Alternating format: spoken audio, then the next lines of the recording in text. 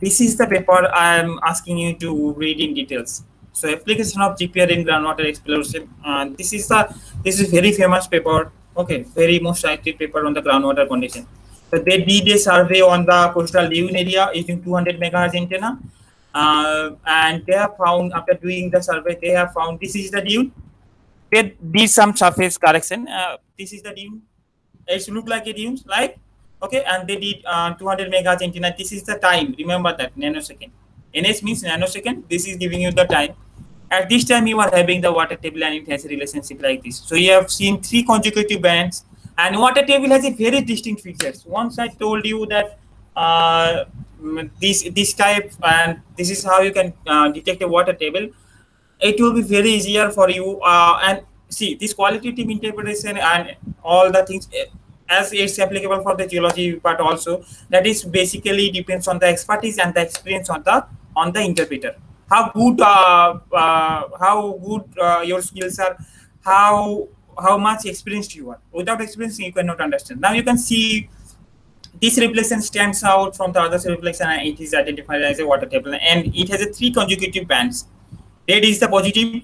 Generally, I am saying this is the positive amplitude, this is the negative amplitude, and this is the positive amplitude. This is how water table can be delineated if there is a high contrast. Here, this is how the water table can be delineated from the same paper. By doing so, they have identified the water table depths and the groundwater flow pattern. So from there, they did the groundwater flow pattern. I'll suggest you to read this paper. This might, so if you are planning to apply GPR, then this paper will be very much useful for you people. This is the basic paper. Okay. So I did another survey in, I don't remember where I did this one. I think like in Chandraketugod or some area, and this is my water table. Now, case study of Chandipur coastal area I have discussed already in the resistivity method, where Chandipur is located. Here we have used only the 200 megahertz SIR 3000 system. Okay, and this is the specification I have taken. This paper has already been published. You know that I have already sent you that paper. This is the VH data, and this is the radar faces. So radar faces is the set of or the assemblages of radar reflections. Set of radar reflections. See the parallel lines. If you see parallel lines like this, then that will be your. I'm classifying as a parallel 2 features, but it will give you so parallel 2 features and.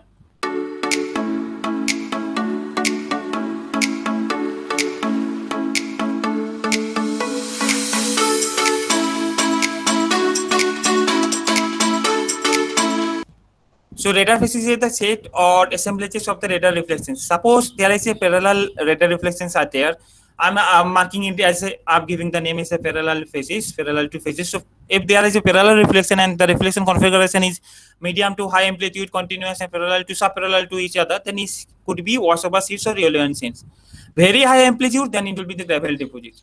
Now, if you have a convex up radar faces, like this type of features, if you found, remember these features, and following on the based on these features, I'll be classifying, I'll be interpreting the whole criteria. Or the continuous strata are getting abruptly discontinued, that will be the erosional surface, and this is how water table in coastal can sediment. Let me show you. So in the convex up condition, the high amplitude reflection at the outer boundary and the interdatal dune and geometry. So seeing the reflection configuration, seeing the set of reflection configuration, I am interpreting the GPR data. And water table surface, the radar surface series of 2 or more bands of high amplitude reflection, and then the boundary between overlying unsaturated and underlying saturated sediment system.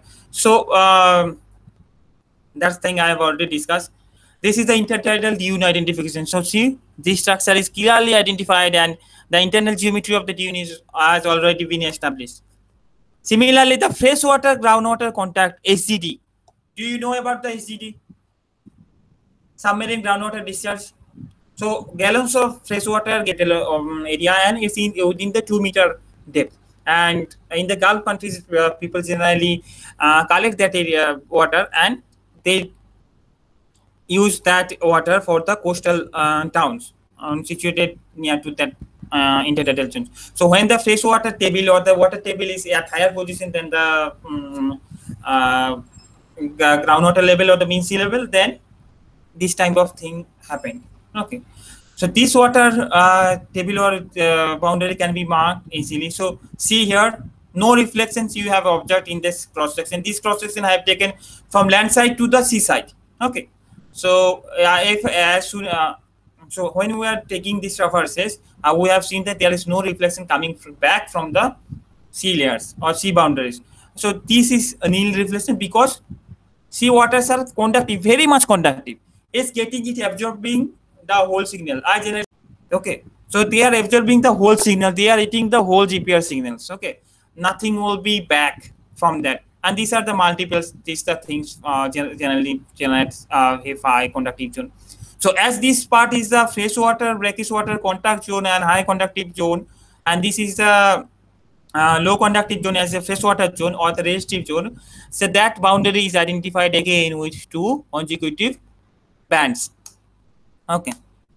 Now channel and channel margins are identified as channel migration is also identified. So this is how this was the previous channel, then how the channel migration occurred. Channel fields are generally parallel here.